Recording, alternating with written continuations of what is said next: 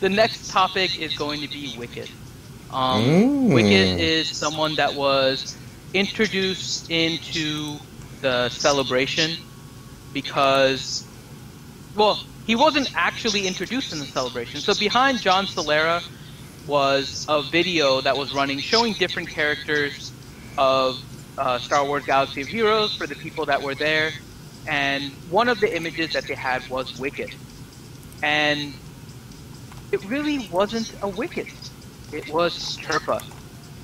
And it was a Wicket image, it had the Wicket title, and yet all the abilities were Chirpa. So we decided to go ahead and try and figure out, okay, if we were to make Wicket, how would we go ahead and design Wicket? So now, instead of waiting for the designers of the game to come up and the devs to come up with the characters, we decided, you know what, let's try and save them time and do it ourselves. So, this is what we kind of came up with. If you guys are looking on the screen, we have 4 different abilities with it.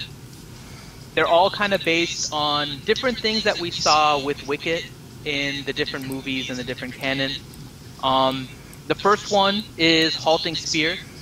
So this is kind of based on when the initial meeting between Wicket and Leia happened, where Wicket just kind of put his little pointy stick towards Leia. Leia kind of halted in her tracks and then stopped, tried to figure out what this little teddy bear was trying to get done. So Halting Spear has a 50% chance to inflict speed down, and this effect also has a 25% chance to stun any enemy suffering negative effects. So that was going to be his basic ability. He has a special ability that does 7,000 damage on average, which is on the upper end of special damage.